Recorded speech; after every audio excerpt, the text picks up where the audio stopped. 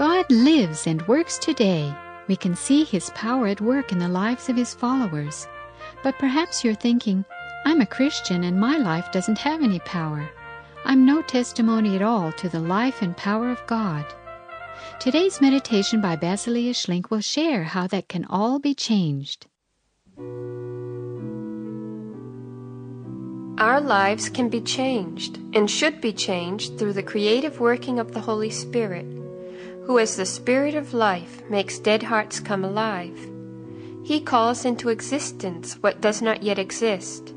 As the power from on high, He fills people's hearts with the fire of divine love and remolds them, even today.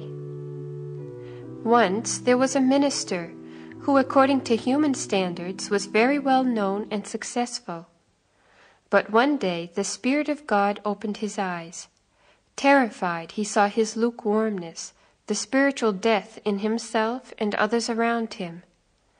It can't stay this way, he thought. He waited on God in prayer, and after a whole night of prayer, God answered. The power from on high was to come upon him, but even more. He was to be entrusted with counseling the leading men of his country. The next morning, the mayor of the city met him on the street. They began to talk about all the things that were wrong. What should we do? The minister asked the mayor. Well, for instance, you could take care of people like me, was his answer. The minister then told him about his experience the night before and the commission which the Spirit of God had given him. A few minutes later, he was given some office rooms. Shortly after that, 19 of the leading men of that city began to study the Bible together. It changed their whole life. That was the beginning of a worldwide movement, which was to bring leaders from all walks of life to know Jesus and to place their lives under the dominion and power of the Holy Spirit. Is this something only a few people can experience? No, the way is open to everyone.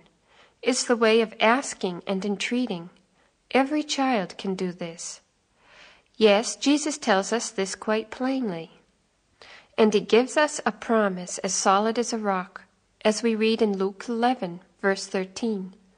How much more will the Heavenly Father give the Holy Spirit to those who ask Him? But first, the Holy Spirit must come to us as a Holy Spirit, as the Spirit of truth, who brings our unrecognized sins to light and leads us to repentance. Give me your light, and do not let it spare me. Show me my sin, and to repentance grant me, then I'll be free. Whoever lets himself be cleansed in this way will receive the blessed power and gifts of the Holy Spirit. Yes, the Holy Spirit can perform miracles of transformation in our lives. He can make fiery, powerful witnesses and prayers out of us. And through us, the great deeds of God can take place. Therefore, let us open our hearts and pray. Come, Holy Spirit, come as the Spirit of truth. Come upon me as the power from on high. You've been listening to a program written by Basilea Schlink of the Little Land of Canaan. If this program has been a help to you, we would be happy to send you a free leaflet by the same author. Please write to God Lives and Works Today, 9849 North 40th Street, Phoenix, Arizona, 85028-4099. That's God Lives and Works Today, 9849 North 40th Street, Phoenix, Arizona, 85028-4099. God bless you.